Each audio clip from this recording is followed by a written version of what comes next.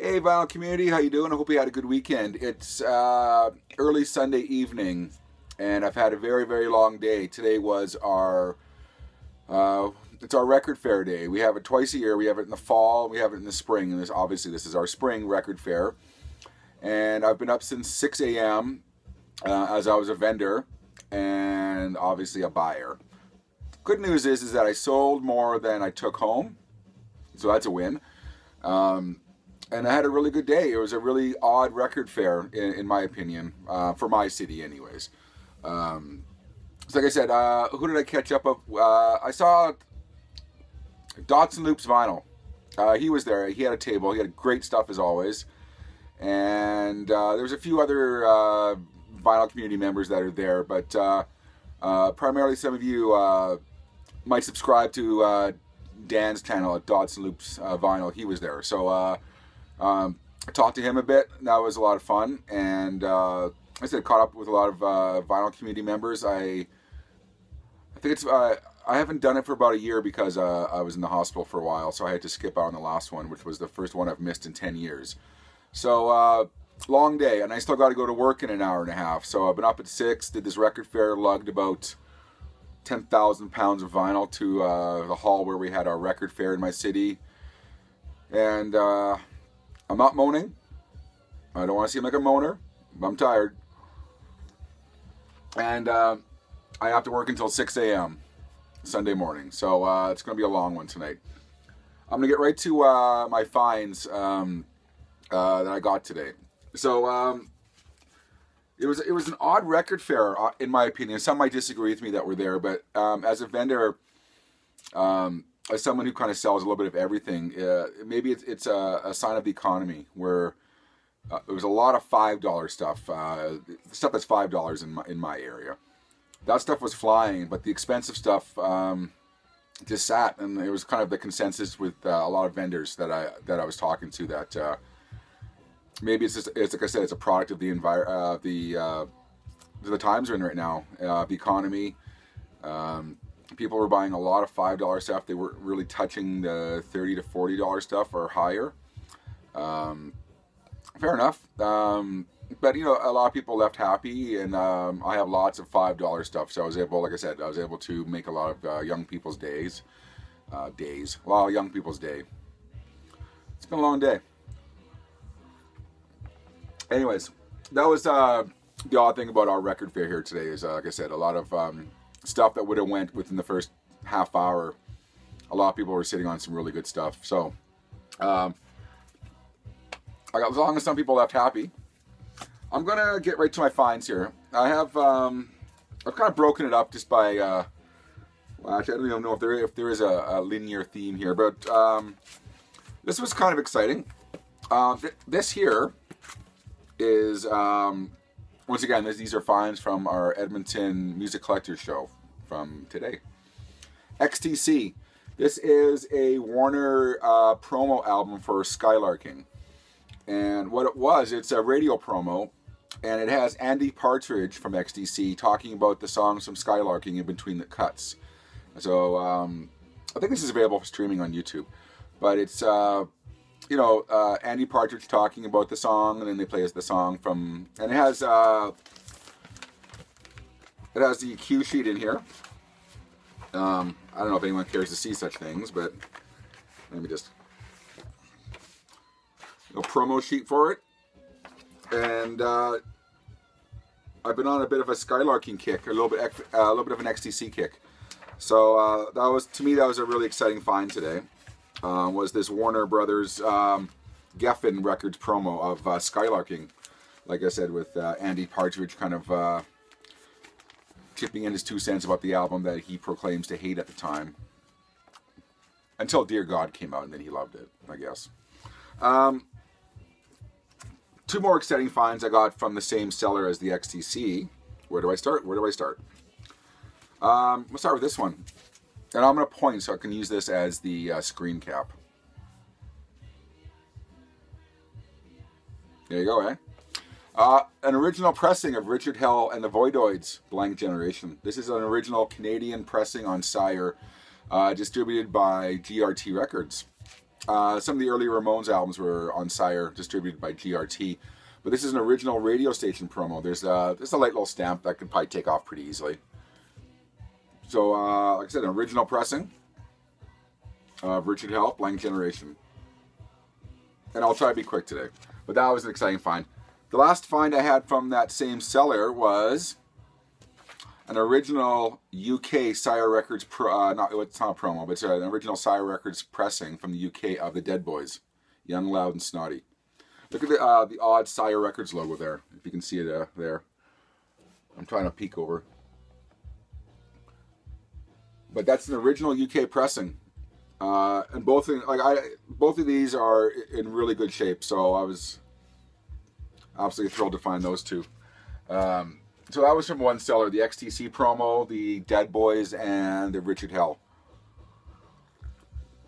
All three were massive gaps in my collection. Oh, the XTC, it's not a necessary thing. It's just, if you're a fan of Skylarking, it's kind of neat to maybe hear Andy Partridge talk about the songs in between.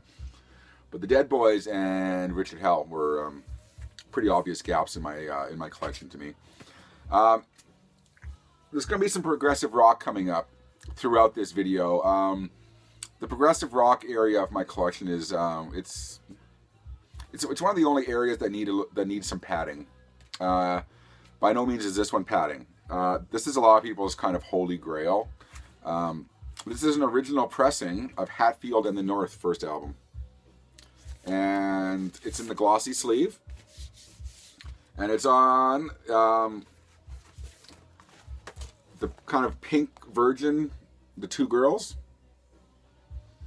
It's a much sought after album, and someone had that there for sale today. In fact, I'll keep on name dropping Dots and Loops Vinyl. Please visit his channel. When I found this, I think he had strayed from his table, and I think he was beside me when I found this. And being the moralistic guy that he is, he didn't want to butt in and tell me that he had a copy at his table, taking away the sale from the guy I was talking to. But he had a copy of this. It was a Canadian or US promo copy he had for a lot less money, and I was kicking myself afterwards. But I understand why he did it. It's not good form to take away someone else's business. But I'm really happy with this one. This one's super clean, and but the one he had was a like I said, it was a promo stamp copy, really nice one too. You win some, lose some. But thank you, Dan, for being very moral about that. And I would have easily bought yours had I not found this one. So these were all okay. Really quick story. Let's make sure I get these all in order. There was a table. Actually, right behind Dan from Dots and Loops Vinyl, right behind you, Dan.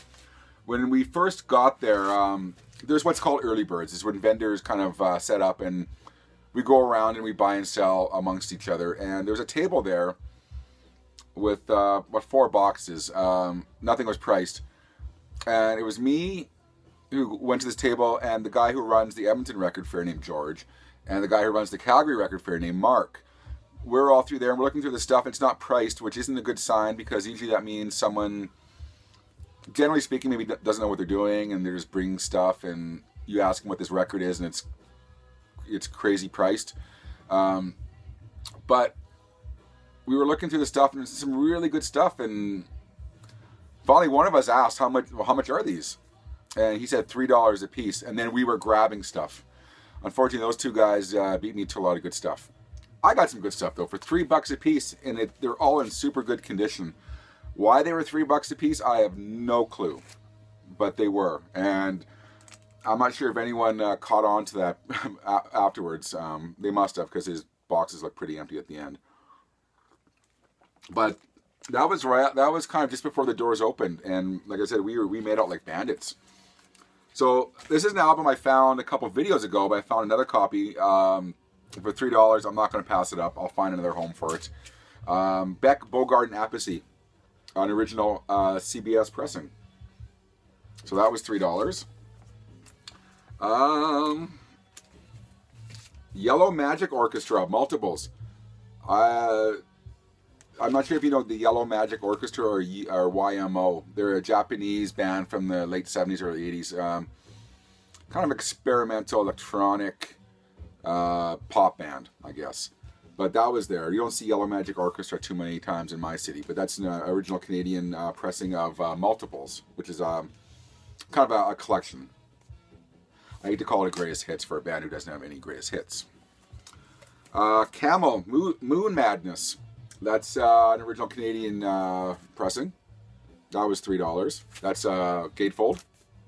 That was a nice one. I don't have any Lynyrd Skynyrd. I have a greatest hits album, the Golden Platinum, I think it's called. I don't really own any Lynyrd Skynyrd. Is it necessary? Who knows? It was $3. I got a beautiful copy of Second Helping. So, yeah. All for $3. Caravan, Blind Dog at St. Dunstan's. Some Canterbury progressive rock there for $3. This is an original UK pressing, actually. Japan. There's a long-haired David Sylvian here, but Obscure Alternatives. That was $3. And I think finally ending off the kicking off. Here's One Take Dave, kind of blowing some lines here. But this ends the $3 finds from this one table was a copy of Lou Reed Berlin, which I didn't have, obviously. Beautiful condition copy. So, if you're cheap like I am, and that, you know, how can you beat that price? Sorry, I need to down some coffee if I want to make it till 6 a.m. today. Some more progressive rock. So if you're not into such things, you might want to skip. Up to you. Crack the Sky. They're definitely in the... This is like 1975. Very awesome, harder progressive rock. It's kind of like... you know, your arena hard rock mixed with progressive rock. Really good album. I suggest you check this album out if you're into such things. Crack the Sky. And I have to go back because I put these out of order. This was also $3 too. An original 1969 French pressing of Aphrodite's Child. It's 5 o'clock. You might know Aphrodite's Child from their album 666, which I think is their biggest album. But a beautiful silver foiled gatefold for $3. Look at this. Just a flap in absolutely stunning condition. So I don't know who this gentleman was, him and his friend that were selling records, but God bless you. They were telling me they wanted to blow some stuff out they didn't play to be able to afford some more expensive stuff, and wow. They sure made a lot of people's day, that's for sure. 3 Marillion albums. I don't really have any Marillion albums. I've had some come through my hands and I kind of pass them along.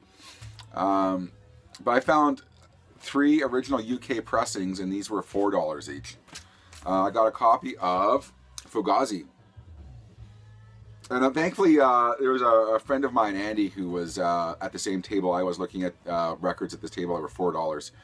And he was the Marillion fan. I had to kind of show him and he kind of gave me the nod or eh. So I think, according to him, I know the hits off these albums, or their better known songs. The full albums, I'll be honest, I don't really know a whole lot about Marillion. But he told me to pick up these 3.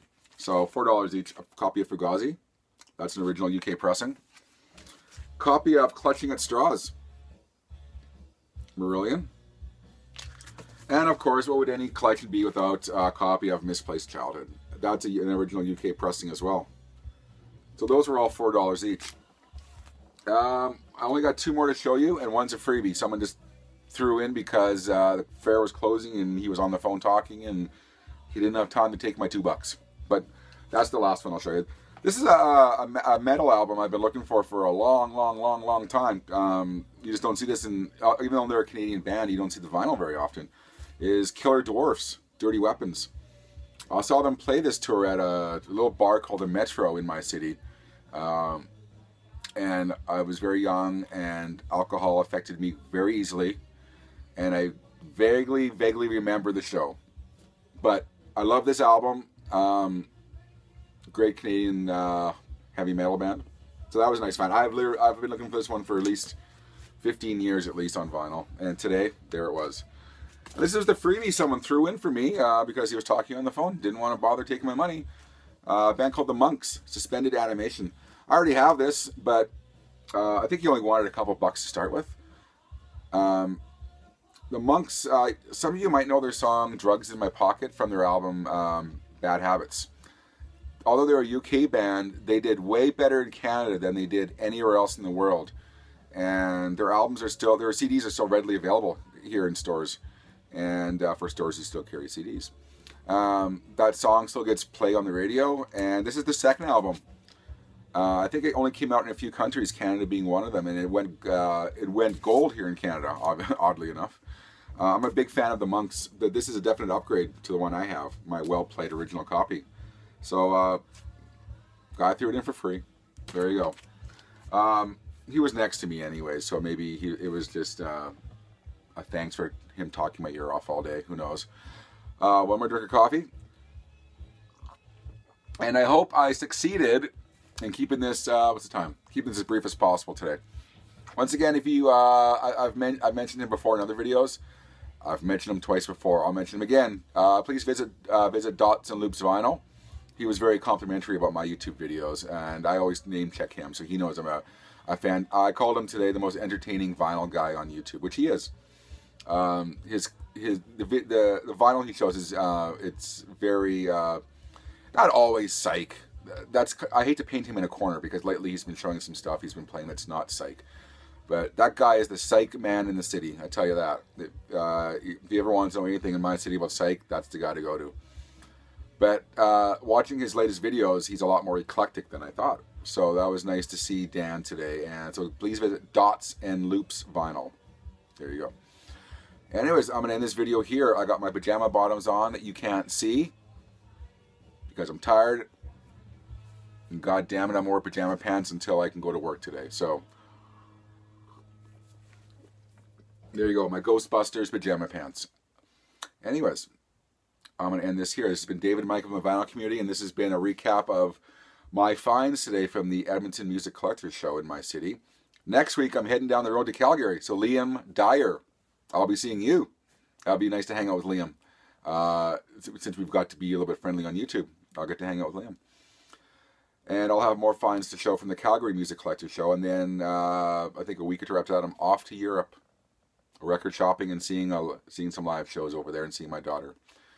So, this is going to be the end of a busy day today with vinyl, and now I'm going to put the uniform on and go to work. So, thank you very much for watching, and we'll see you next time. David Michael here. See you later.